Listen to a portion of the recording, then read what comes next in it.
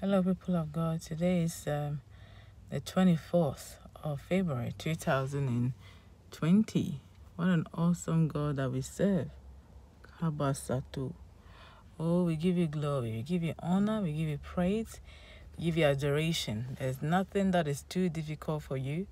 Amongst the gods who say, the psalmist says, "Bless the Lord, O my soul, and all that is within me, bless the Lord, because he has done great things."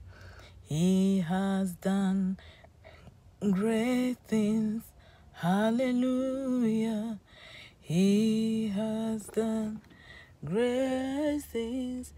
Hallelujah. He has done great things. Bless his holy name. Thank you, Jesus. We bless you. We honor you, we give you praise. Thank you for the Holy Spirit that has been given to us as an advocate. Thank you, O God, that we know that you are the creator. The Bible says in Genesis 1:2 that in the beginning, God created the whole universe. The earth before then was formless, it was empty. It was a pit of nothingness, and darkness was hovering, and God spoke. God, who is light, God is light, and God is his word. He spoke. So in effect, God was manifesting himself through his words. And that's whatever was spoken came into existence. And so the surface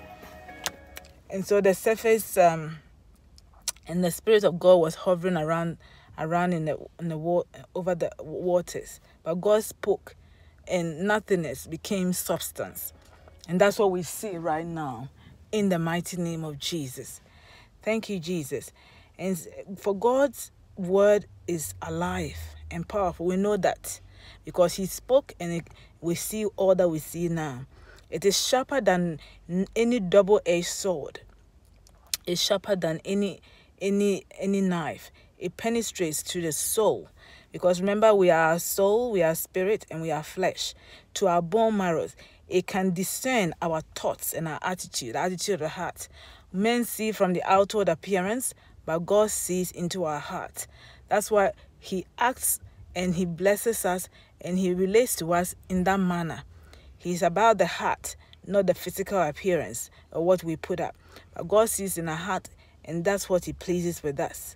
And therefore, today we confess our sins to one another and to God Almighty for a total healing for our lives, this day and forevermore.